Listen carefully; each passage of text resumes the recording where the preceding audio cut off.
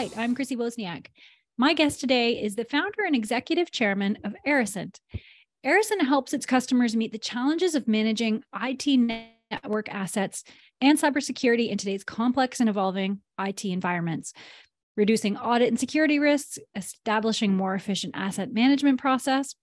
Eracent's client base includes some of the world's largest corporate and government networks in IT environments, such as USPS, Visa, US Air Force, British Ministry of Defense, and dozens of Fortune 500 companies rely on Eracent solutions to manage and protect their networks. So as I'm sure you've noticed by now, this doesn't sound like an agriculturally centered guest, but in today's world, cybersecurity affects all of us, and the ag industry is no exception. We're going to talk today about cybersecurity within the food supply chain, like what happened recently with the JBS breach. From Riegelsville, Pennsylvania, I would like to welcome Walt Szablowski. Thank you, Walt, and thank you so much for your time today. Oh, great. I'm really going to enjoy this participating. Thank you very much for asking me to join you. Yeah. So first of all, would you give me a little bit about your own background? Okay. My background initially was in nuclear engineering. And then in 1996, I started a software company. And I focused in on something very important for most companies, and that's defining their networks. Every company has a network, but over the years, they've grown and they've lost control over what they have, what software they have, what machines what they have. So what I did is I developed software that would go out and define what it is that they had. And this way you have a database, and this way you can manage the IT network. And IT networks are very, very similar from one company to another. A bank, a beef processing facility, they all share the same computers. They work essentially the same. There are little details that are different. One handles beef, one handles money. Right. But other than that, there's not much of a difference. And people really have not been all that concerned about cybersecurity, whether you're a bank or whether you're a beef processing facility, because up until a few years ago, the hackers weren't that ambitious. Okay, they would send you an email, they would try to do something funny, but they wouldn't try to wipe you out. Right. And that's what's happening today. Today, cybersecurity and hackers have a business. A beef company can be in beef, a hacking company is in hacking. They have project managers, they have office hours, they have buildings, they have sales goals, just like any other business, except their primary clients are you and me. Trying to get as much money as they can out of us into their pockets. Yeah, that makes sense. So tell me about Eracent then. Like, what does the company do, and how do you go about doing it? Oh, let me turn this stupid telephone off. Okay. But primarily what we do is we gather data about the network, and then we use the data that we discover, the machines, to come up with a solution, say for cybersecurity or managing your assets. I guess it's a term that you can't measure, or you can't manage what you can't measure. Right. You can't manage your cybersecurity if you don't know what you have. Well, just think about this, right? You have a house, and if you were to call ADT Security and say, I need a system, a security system for my house, they would ask you, tell me about your house. How big is it? How many doors do you have? How many windows? What if your answer in every case was, I don't know? Chrissy, how many windows do you have? I don't know. How many doors? I don't know. What kind of security system could they give you? Nothing. Nothing. It's your job to tell them, I have 14 windows. These are my rooms. I'm trying to protect my jewelry collection. I have bars of gold in the basement. I need to protect those. If you have no idea what you're trying to protect, how many computers you have, Well, then guess what? Call the hackers. They will tell you what you have. Good point. They'll tell you the software that you have. They will tell you how many computers you have. They will tell you which computers they have accounts on and when they intend to put the screws to you. So didn't they pay like an $11 million ransom? Yeah. Yeah, that's what. Do you know what the hacking company did? No. Received that check or that transfer? They hired 100 more developers, 100 hackers. The owners probably bought a Ferrari. They probably got a bigger house. $7 or $8 or $9 million left over. They hired more people. Right. And those more people are going to attack other companies. And it's easy. We just heard recently where the White House was hacked and also the Marshal Service was hacked. You must have heard about that. Yes. Yes. Just think about this. How insane is that? The federal government spends billions of dollars on cybersecurity, billions, and they get hacked. Right. So how is a small company that is trying just to get by not going to get hacked? Everybody's going to get hacked. If the NSA can get hacked, the NSA, for God's sakes, gets yes. the super, oh my God, smart people, they get hacked. Yeah, that's it. The CIA gets hacked. You see, wait a minute.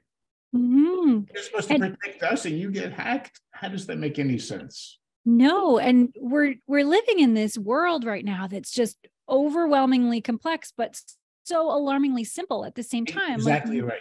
It's one corrupted file. Complex, but it's simple. It's simple in its complexity. Look at this. You and I are talking over Zoom. It's simple. Now, the complexity, I'm sure Zoom is a pretty complex program, but the end is fairly simple. Cybersecurity is the same way. It's simple, but you have to figure out how many computers you have. Right. And with most companies, that's where the problem lies. They can't tell you, and some cybersecurity vendor will come and tell them that they don't need to have that information because their tool, which is being developed and will be released a month from now, will solve all their problems. Right. So they say, well, we could take it easy. For the next month, nobody's going to attack us. And when we buy this tool for $10 million, it's going to solve all our problems. And when they get hacked and they call the vendor, they say, what happened? We got hacked. And the vendor will say, everybody gets hacked. But I've got this new tool, which I'm releasing in 2 months. It's got artificial intelligence. And the client says, oh my gosh, when they release that tool, we won't get hacked anymore. They buy the tool, they install the tool, they get hacked. They call up the vendor. This cycle keeps going on and on. It's been going on and on for the last 30 years. Right. Of tools hacked, tools hacked, tools. It's a multi-billion-dollar business. Wow. Now, the President Biden, came up with an executive order last year, and he told everybody the answer. The answer is to design cybersecurity. He implemented 2 items: the zero trust architecture and a supply chain management process for software. Right. Folks are sort of ignoring it. Okay. Because it requires a little bit of work. And they're waiting for that magic tool that maybe the Martian UFO people will deliver, but it's never going to happen. And what they really need to do is get themselves together, follow the president's advice, and impose what they call a zero trust and an SBOM, or supply chain management process for software. So what does that mean? Can you break that down? Oh, yeah, very simple. Yeah. Okay, when you buy software, the software ultimately will have vulnerabilities. Mhm. And the software manufacturer will send you updates. And for example, Microsoft on your own computer, you'll get Mhm. constant updates, right? You try to sort of set off your computer and the computer says, not so fast. I have to update. And it's going to take me 20 minutes to update. So you walk away, and 20 minutes later, the computer is shut down and it's been updated. Those are cybersecurity patches that they're adding. Most software that's being sold is what's called open source software. The companies that sell software, like a Microsoft, like an Oracle, or even agricultural programs, a lot of their software contains free open source software. Okay. So the developers, the guys that code, do the coding, they will go and say, okay, I need a certain, as an example, if I say to you log4j, that was a major hack a few years ago. Does that mean anything, log4j? No. No, it's like, okay, if you're writing a program in the Java language, and that's just a regular Java language, people use Java all the time. Mhm. In their program, they would like to have a logging function. And the logging function watches what the program does and writes to a file, things that happen. If there's an error in the program, if it's well written, will jump over the error, but it will write something down. So a developer who's writing a Java application will say, I need a logging program, a little notepad, so it will automatically write everything what I need. So the log for Java applications is called log4j. Oh, It's the okay. logging function for Java applications. It's a free piece of software. It's free. If you were a Java developer, you go to a website, you grab that code, you put it into your program, everybody's happy. They have a logging function. But the hackers were pretty smart. They hacked the log4j functionality. They went to that program, they modified it. So when the developer grabbed it, he grabbed bad software. Oh, okay. Puts it into the product, doesn't tell anybody that library or that functionality comes from log4j, and everybody's using the program. They hear that, oh, log4j's got a problem, but they don't know that it's in their software. They don't know. So the president ordered something called an SBOM. Sounds very like the SBOM. The SBOM is Software Bill of Materials. You have to tell your clients what open source libraries you used so that they know what you used to build your program. Just like the ingredients on the side of a bag of fertilizer. It says what's in there. Yeah. It has to be complete. Right, it can't that say makes sense. it's 40% complete my information. The other information we don't know about. No, you have to give the consumer all the information that they need. So the supply chain for software has been sort of modified so that when you buy software, you have to be told about the ingredients in the software. So if there's an issue with the ingredients, you can withdraw that software or fix those ingredients. And so the supply chain for software has been modified. And thanks to President Biden, it was very, very good. It was a very good thing that he did. And then another thing that he ordered in the same executive order was the concept of what we call zero trust. Zero trust means that you assume that your network is full of bad guys. Because it is. Yeah. Okay. Yeah. It's not one bad guy. It's 100 bad guys, because every little operation in all these different countries that are hackers, they'll go into a major company and they try to hack in. But they're not by themselves. There's another guy and another guy and another company. They're all trying to get in. And what they try to do is set up an account on somebody's computer. That's all they're trying to do. Wow. And they do it very carefully, very quietly. All of a sudden, you have a visitor on your account, and they're smart enough to use the Microsoft function that'll hide the account. Okay? No problem at all. They'll just hide the account. So you don't know it's there. So you're in a company, you're working on your computer. You have a visitor on your account. When you're not using the computer, they're using the computer, except they're going to use your credentials. But they're already on the network. They could figure out what your passwords and logins are for the other applications, and they go in and they take some data, they do a money transfer, they do whatever it is that they want to do. Now, most companies, these hacking companies, don't want to kill you. They want to know what you can afford to pay, but they know what you can afford to pay. The company that paid the $11 million, it's because the hackers knew how much money they had in their accounts and how much they could afford to pay. Because if I hacked you, Chrissy, and I said, okay, pay me $1 million, I say, Chrissy may not be able to give me $1 million tomorrow, but 100,000, we're talking, okay? Right.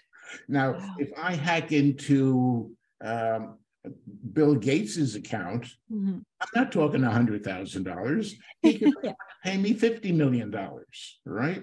Wow. So the hackers know what you have in your bank account. The hackers know who your lawyer is. The hackers know who your accountant is. The hackers know all of this stuff because they've been on your account for the last year. And it's not one, it's 2, 3, 4, 5, 6, 7. So under the president's executive order, what they're talking about is you establish an architecture of your networks and all that, that assumes that you have hackers, and you design the system in such a way that it doesn't matter. They could be there, but they won't be able to go anywhere or do anything because you put in better access control. You make sure that you, for example, if you have no reason to go into the money transfer department, you don't get there. You design a system that assumes that you have bad guys. Just like, for example, you could design a system assuming that somebody's in your basement and crawling around. You say, okay, fine, I could design the system that will put motion detectors in the basement.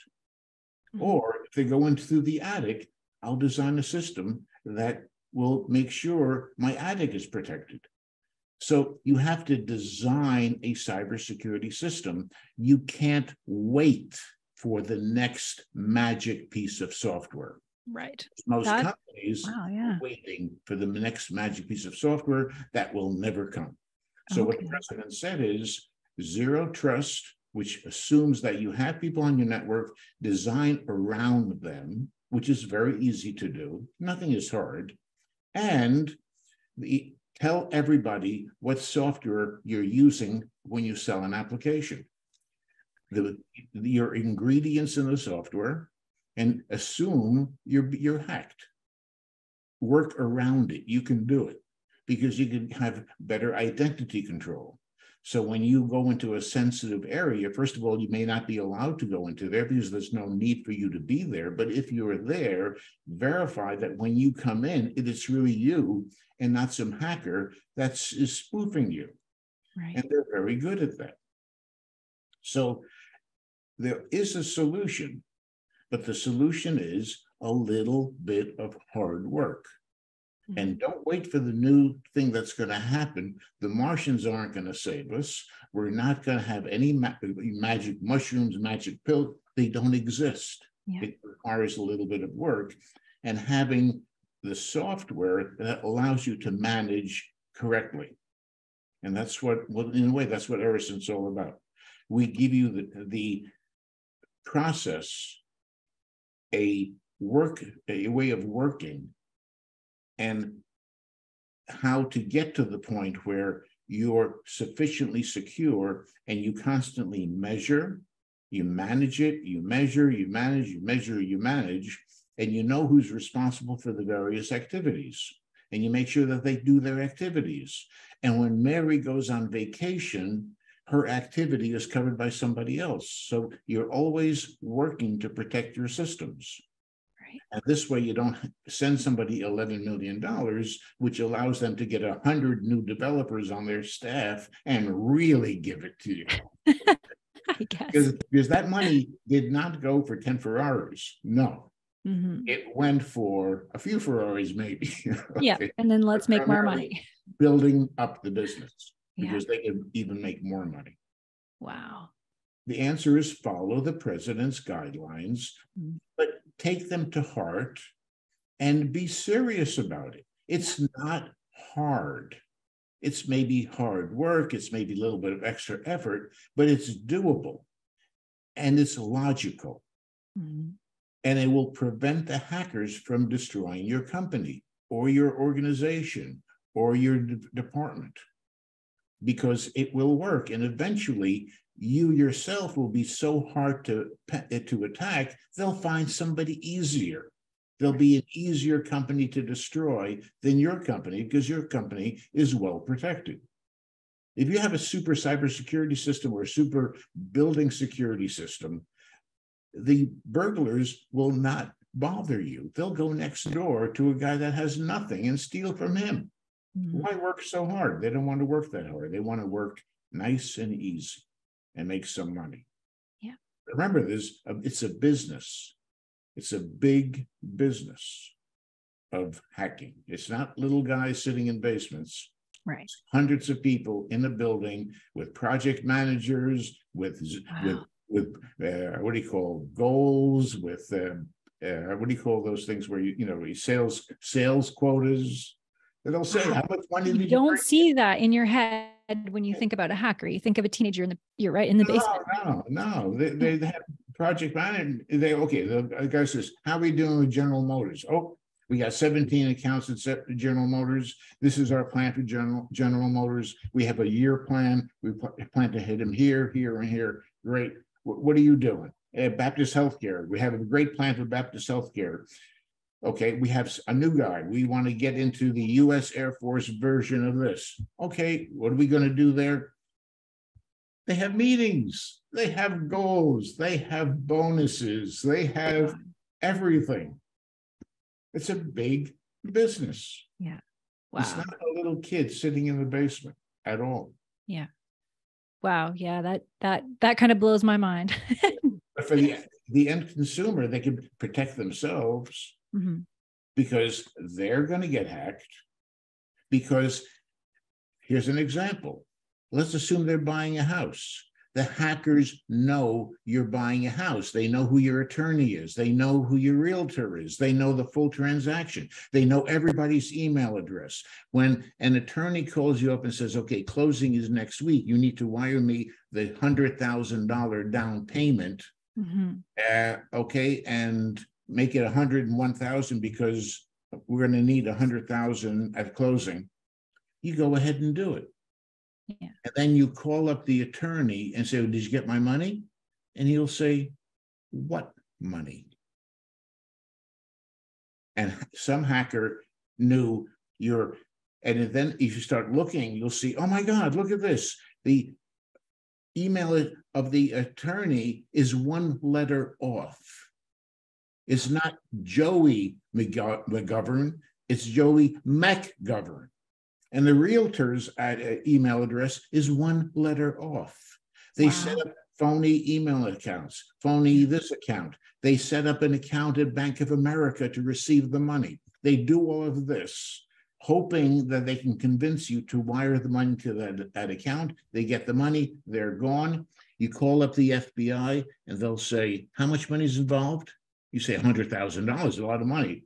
"Sorry, anything less than $500,000, we don't get involved in." No way. Wow. Yeah. They say, "Go to your local police." Okay. So you go to your local police and you say, I've been hacked for $100,000. They say, go to the county prosecutor. They may have a prosecutor that deals with these crimes. You go to the county prosecutor and he'll say, too bad for you. Do you know how many stories like this I hear every day? No way. Wow. And you say, oh my God, I lost $100,000. I can't buy the house. No, too bad. Yeah. And that happens all the time, every day. Call up a lawyer, call up a real estate people to say it happens all the time. Wow. And these people know everything about you. Yeah. Wow. Makes you want to go live under a rock. That's right. Buy the nicest rock you can. That's right. But they control the rock. Yeah. Oh, man. So where can people find help? Where can they find you? And like you said, you have products that you offer for companies too. So That's right. Where do they start? We'll talk to anybody. You just go to www.eracent, or give me a call. My phone number is 908-310-5916. So if they go to www.eracent.com, they'll see my picture, they'll see our companies. They could send me a letter and go to their post office, because the post office is using our software. Oh, wow. Yeah, that's right. That's right. The post office is using our software. Lots of companies are using our software. Yeah. One of our most interesting is the British Ministry of Defense. That's pretty classy. That is, I guess. Yeah. Wow. With the king now and everything, so that's like a pretty classy operation. So a lot of big companies use our software, but I'm very happy with the post office because they're using a lot of it. Mm-hmm. Well, that's good. And one last question for you. So why do you serve in this way? This is an amazing thing that you do to try to protect people and protect companies. What's your greatest passion in all of this? Well, it's just that it's very interesting, and I know it can be done, and we've been doing it for the longest time. So and the thing is, we always work with extremely large companies, and rarely do we work with small companies. Mm-hmm. But a small company, large company, everybody can use the product, right? And it's just interesting. But what really bugs me is that you have all these hacks because people just don't do what they should be doing. And I was very happy when the president suggested an answer, and it bothers me that people aren't taking that to heart. Yeah. Yeah. Well, that's good. Well, I'm happy to spread the word, and hopefully our audience, starts taking some steps to keep themselves more protected. And I like that, having a plan in case things do go bad, know what to do in that case. Yeah. That's right. Oh, he could have brought a little generator to that office. Yeah. Plugged it into their outlet. They would have fired up their computer, got online, did everything, and you would have been okay. That's what I need to do. Actually, they sell these batteries that are the size of a brick that could start your car, but you could plug into it and run your house for a few minutes and get everything going. Wow. I think I need to do something like that. It's always a simple answer to every problem. But the thing is, how many answers can you run around with? It's just too much. It's too much. Okay. For sure. Well, Chrissy, thank you. Very nice talking to you. Yes. Thank you so much for all of your insight. And thanks to all who are watching or listening. If you want to learn more, all the links are provided in the show notes. And don't forget to subscribe to North American Ag Spotlight on YouTube, Rumble, Telegram, or AgFuse channels. And the podcast is available on Spotify, Apple, Stitcher, Amazon, or wherever you listen to podcasts. Have a great day.